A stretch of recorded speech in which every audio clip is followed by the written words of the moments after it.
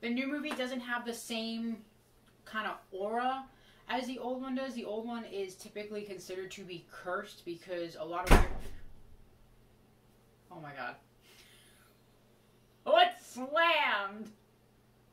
That is unfortunately coincidental. I don't like that. They're here.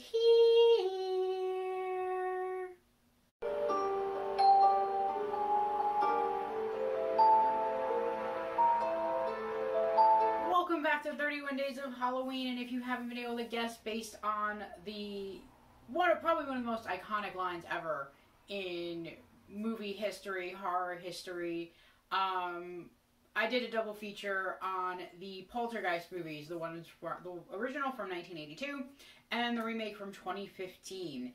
So I had never seen either of these movies before, although with the way the original Poltergeist is in the cultural zeitgeist and in pop culture, and like the references are everywhere, I almost feel as though I've seen the movie. Before this, I feel like I had almost seen the movie without actually seeing it. I had, throughout, like, watching other shows talking about horror movies, and then just, like, the movies that made us and things like that, I had already seen, like, the pool scene with the skeletons in it, the little girl doing the "they're here" part, and the ghost hand coming out of the television, and the clown. So, like, I had pretty much seen almost every single influential part of that movie, or like meaningful part of that movie, without ever having seen the movie. And I almost wish I could go back in time to like 1982 so I could see this movie without having all of that nonsense, not nonsense, but like without having known all of those parts already, because it was almost kind of difficult for me to like. I didn't like the new one at all. The new one it felt super unnecessary. After having watched both of them, I watched the newer one first because I had never seen it before, and I didn't know anything about it other than that it was a Poltergeist remake, so I was kind of hoping it would be a little different, that there would be maybe a little bit of a different storyline, but it was almost like a shot-for-shot remake of the movie, and it took out some of the cooler scenes. The clown really didn't play as big of a role. There was no pool scene, although there was a pretty cool scene with the older daughter in the garage. And actually there was a whole really neat sequence with all three kids where all three of them are being attacked at the same time, which was probably the best part of that movie. The rest of it was... It dragged, considering the newer one is only an hour and a half and the older one is almost 2 hours. The newer one felt considerably longer, which it should not have. The acting was also not great. I wasn't a fan of Sam Rockwell in this. He seemed very just like overblown and caricatured. Like he just wanted to overact his character. I didn't believe his relationship to the mother or the kids. Whereas in the older one, everybody's relationship with each other is way more believable. The only time the characters kind of annoyed me was when the older daughter is acting hysterical, because she's sitting there like pulling on her bottom lip at one point because she's freaking out so bad. It's just, I don't know if that's just how her actress wanted to play it or if that's what she was told to do, but that was just a little overwrought. One of the other things that they changed was how the youngest daughter says "they're here." So in the older one, she has like this creepy kind of almost excited sort of voice, like when she first meets them in the TV, and she's like, "they're here," like that little kid sort of voice. And that's actually, that kind of carries over into the mother, who sort of treats the whole infestation almost like she's having fun with it. Like, her husband comes home from work and she's sitting there like, come here, you have to look at this, look at what we're doing with the ghosts, and like she's sliding her daughter across the floor and stuff, and it seems almost like she's having fun with the spirits, and then until she's not. Whereas in the remake, it's like there is no fun to be had. The little girl almost seems afraid of the spirits immediately, even though like she's been talking to them, because she goes to her parents like, "they're here." Like, she's warning them, and nobody has fun with the spirits the way that the mother in the first one did. So it sets a different tone, maybe because in 2015 we're a lot less likely to be having fun with these sorts of things because we've experienced it so much. We know that, like, all right, if stuff starts to haunt the house, we should probably just get out, like, not hang out and have fun with them, because they're likely to become evil spirits very quickly. And both movies also touch on the, I guess, horrors of technology. The first one opens where you're really, really close up into a television screen, and you can't do this anymore because they don't have the screens pixelated like they used to. But you could see, like, in between the different pixels and, like, the lines in the television, and it's so close up, and you're seeing all these images of old stuff and the music, and it's very creepy in a way. And then the first one starts with, like, these big overarching views of power lines, and the oldest daughter's like, I can feel the tumors forming already, power lines.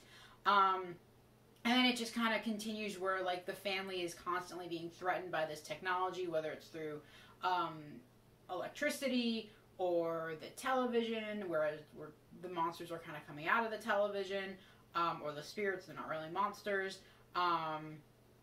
And then in the newer one, the old one, they don't really make use of technology to help them in the same sense that they do in the new one. In the new one, they actually use a drone to do some investigating, and I thought that was kind of stupid. It was almost like, I understand, like, in the original one, you don't get to see what's inside this other space that the daughter gets sucked into, whereas in the newer one, you do. I guess that was their way of trying to expand on the idea, considering they had basically just redone the entire thing. Like, almost shot for shot. Like, they didn't really come up with too much new, so they were like, oh, we have this new technology, let's try and make use of it. It really didn't hit quite right for me. I thought it was kind of like, oh, we have this thing, we may as well use it. Kind of like how when some directors have a lot of budget and they just throw CGI effects in there just because they have the money to. That's almost what this felt like with the drone. It was like, well, we can use this drone, let's do something with it. I think it would have been way more impactful if they had just sent someone in without getting this kind of advanced knowledge. It almost takes away from the stakes, because if instead of you being anxious and anticipating, you know, what are they going to see on the other side? What are they going to see? What are they going to see? What are they going to see? It's like, okay, we'll just send this drone through, and if the drone gets destroyed, it kind of doesn't matter because it's not a living thing. The old one is considered to be cursed, and I'm doing this a little slowly because I just had a door slam. Because weird things happened on set, and then two of the characters died, so the younger daughter, Carol Ann, I don't remember her actress's name, and then also the older daughter, I believe it was her, also died shortly after filming. And then there's a bunch of other murders and deaths that tend to get attributed to this movie being cursed, which happened, like, years and years later. You know, and I watched a very interesting program that talked about, you know, is this movie really cursed, or is it kind of just like, because we attach so much meaning to it, we find other meaning in things that don't necessarily mean anything. We're just kind of connecting dots that don't really, that really aren't connected. So it's just kind of interesting to look at that and think about it. Especially when you hear these rumors that the skeletons in the pool were actually real skeletons, because they couldn't afford to or didn't want to spend the time and energy on finding fake skeletons. I'm not sure how it is easier and cheaper to get real skeletons rather than fake ones, which kind of makes me think that this isn't true. I've heard both that it is true and that it is not true. It is obviously cooler and creepier if it is true, but I'm kind of under the impression that it's not. If this had been done maybe in like 1930 or earlier, I would have believed that maybe the skeletons were real, but being that this was done in the 70s, kind of don't believe it. So as far as ratings go, the newer one gets worse ratings. Like, the ratings there are like in the 30s and the 40s and the 20s, whereas the older one gets much better ratings. So it gets a 7.3 on IMDb, and then Rotten Tomatoes gives it like an 89 and a 73, respectively, for critics and general viewership. I give the new one a 3 and the old one a 6.5. And again, that's because I wish I had seen it originally, because I think that without knowing so much about it, it probably really would have creeped me out, like especially as a younger kid. Unfortunately, with the way culture and society are, we tend to find these things out even though we don't want to. My friend gave the older one a 9. He really loves this movie. And then the newer one he gave a 6. So he, I guess, felt a little better about that movie than I did. I thought it was a waste of time. There was no need to have that remake. We're going to talk about some spoilers real quick. So if you haven't seen either of these movies, now's the time to exit. Make sure you like, comment, subscribe, share. And I will see you guys in the next movie. In the next video. But for those of you who want to stay, we are moving into spoilers.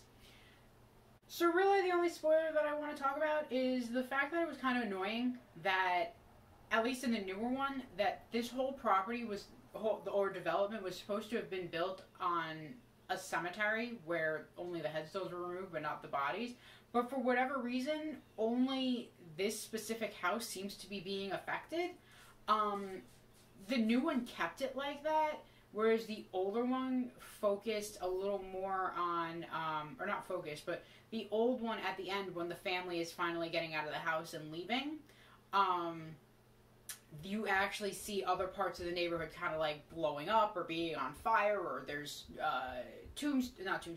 coffins popping out of the ground there. So they kind of covered that base, because it seems a little weird that I understand Carol Ann was the one with the special abilities, but I mean, if these spirits are all trying to get to the light and they're all mad that they have houses on top of them, you would think that they'd be reacting the same way in other places as they were in this specific house.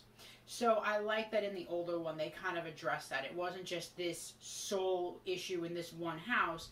It was more widespread. It was just more pronounced for this family because they had the child with the special abilities. The second one didn't address that at all. It was just their house that was messed up, and like that was it. Which, for me, I know it's a Poltergeist movie. It's unrealistic, or if you don't believe in that sort of stuff, but like at least keep it consistent within the film. You know, if everything's built on this cemetery property, everything should be kind of being affected, not just the one house. So that is it for today's video. Thank you all for coming by and hanging out with me. Go check these movies out. Maybe not the newer one. The original one definitely. The newer one not so much. But make sure you like, comment, subscribe, and share. And I will see you guys in the next video. Just don't get sucked into any otherworldly dimensions or television sets. Bye. Siren. I have something in my eye. It's really annoying because I can't touch my eye because there's makeup on it, and I'm just blinking so much in this video. Stop laughing. It's not funny. I need to get this out of my eye. Maybe this movie really is cursed.